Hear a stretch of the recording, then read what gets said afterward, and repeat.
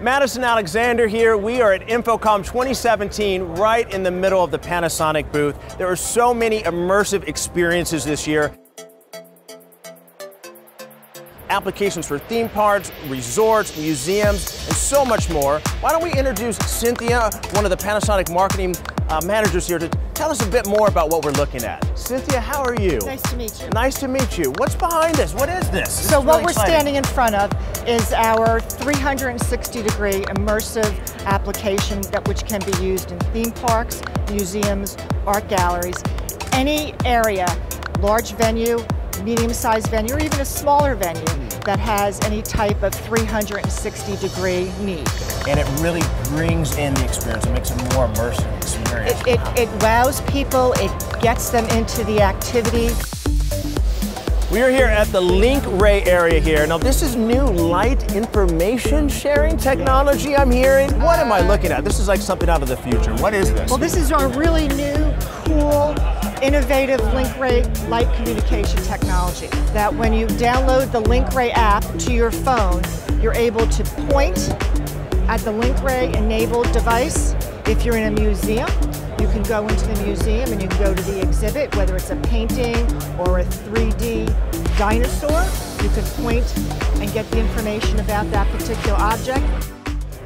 We are here at the digital concierge solution. It's powered by AI. Can you show us what this technology is, Cynthia? Can you Sure. give us an example? So we're going to go to a retail store. It can be voice activated or touchscreen. Welcome back. My name is Becky, your concierge. Which type of apparel would you like to see? Tops. White raffle blouse. Retail is a really great application for this, but are there other ways that this could be used as well for interactivity? Absolutely. It's perfect for museums, art galleries also, as well as integrated resorts. You know Panasonic is known for broadcast solutions, but we have lots of exciting new things to talk about this year. Jim, what's the latest and greatest? What do we have going on? Yeah, we have a full range of cameras, from PTZs to handheld cameras to broadcast cameras. We're even showing a 360-degree camera here at the show. We have a product called the SF200, which tracks the lecturer as they walk across the stage. You can have 4 cameras tracking at the same time. Jim, thank you so much for showing us the broadcast solutions. Lots of exciting stuff this year. We're here at the Panasonic Sports and Stadium Technology Solutions area. What are we looking at here? What is this, a mini stadium? This is a replication of our work at the Suda Stadium in Japan with our projection mapping technology, a very immersive experience so that people can see what's going on down on the field. So Balloon Cam is our new drone light technology where we can project onto the balloon, we can engage the fans onto the balloon also, and they can see exactly what's going on the field. So I see over there there's actually projection mapping on people. Should we go take a look? Absolutely. Let's go.